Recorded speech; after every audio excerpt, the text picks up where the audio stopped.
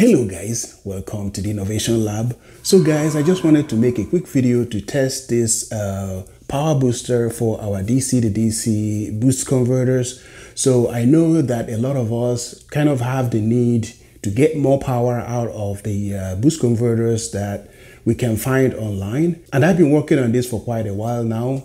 I started working on this last year, and we have had the first version of the power booster board, and this is kind of the second version of that board, and we're going to be testing it in this video. And hopefully, if the converter performs well, my plan is to make a follow-on video to show you guys step by step of the circuit and everything I've done. All right, my friends, let's get started.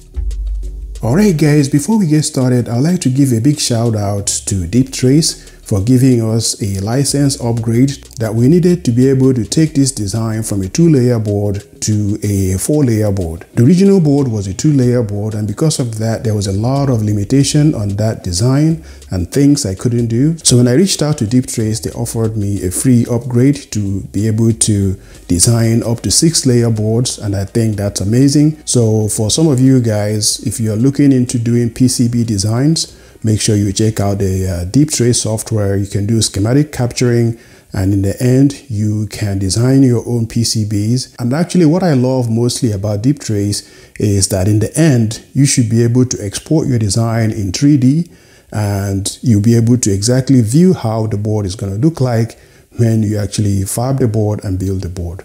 All right, guys, now let's jump into the testing. So let's take a closer look at the setup here to kind of show you guys exactly what I did on a higher level. As I said, in the future video, I'll go in depth to explain everything to you guys. So what I've done essentially is to, you can kind of see this setup as this guy here being the muscle, while this guy here being the brain, right? So what I've done is to essentially steal the PWM signal, the voltage feedback loop, the current feedback loop, the overcurrent protection, the under voltage protection. Everything is still on this board here.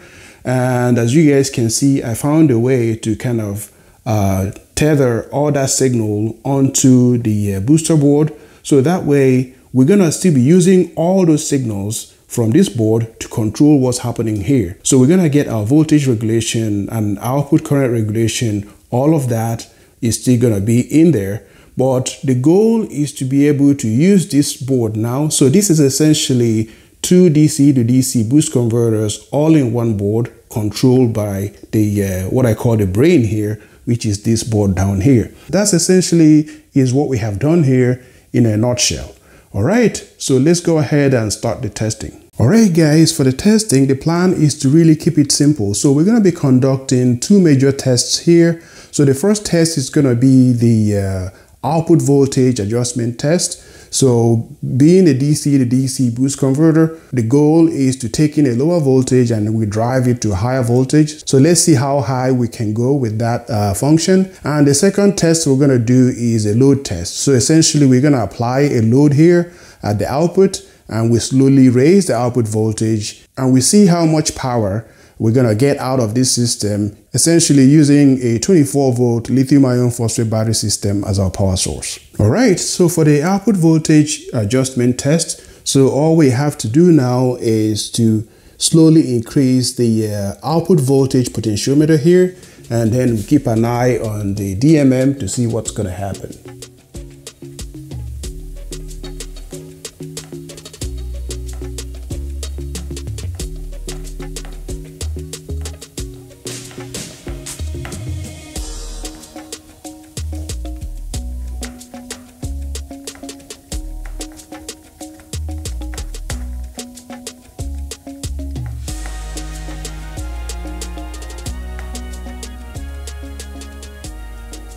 All right, so as you guys can see here, we got to 90.9 volts, which is quite impressive, with an input voltage of 26.46 volts. And also, as you guys can see, we are getting very clean PWM drive here. All right, let's go ahead and take a closer look.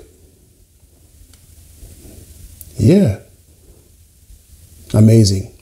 I'm quite impressed with the performance of this system, but this is with no load. So let's see how this is going to be, how clean of a drive we're going to get as we start applying a load on the system.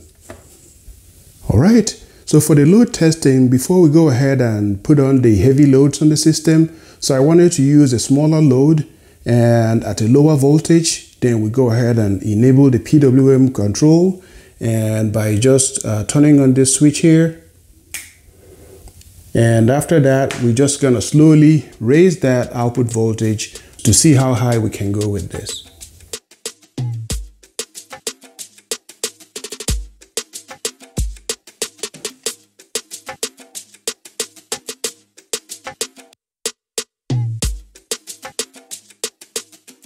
Alright guys, so we were able to get to almost 85 volts.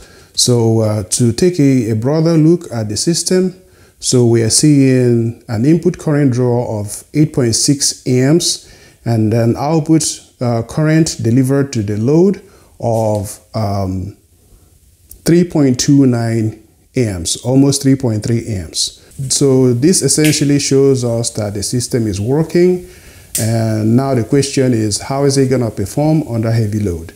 All right, so let's go ahead and connect the fan, and then we bring in these loads here. So the load here is nothing but two 1000 watt 48 volts resistive water heaters. So I'm gonna use it to see exactly how much power can we get out of this system. Alright guys, so we have connected our fan, but we're going to start the test without the fan, so we see how hot the unit is going to get as we apply load. And if it gets too hot, then we apply the fan. Alright, so let's go ahead and bring in the load. Alright, so go ahead and bring in the PWM. So we're starting at an input voltage of 27.4 volts. And the load is right now drawing 5.72 amps. All right, so let's go ahead and bump up the voltage.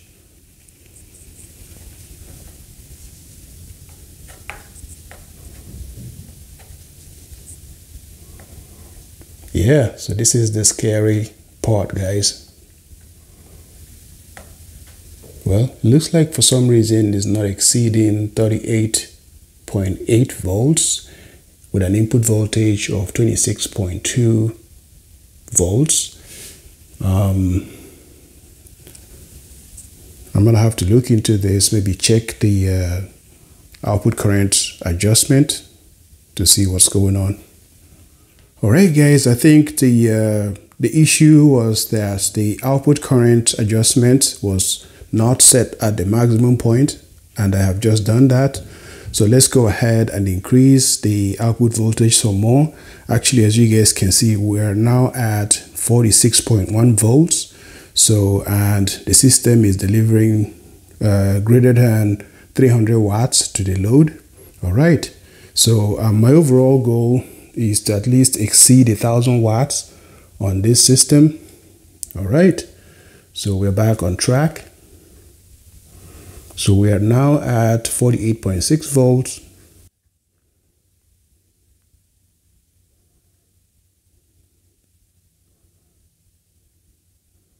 And we are now at 53.6 volts.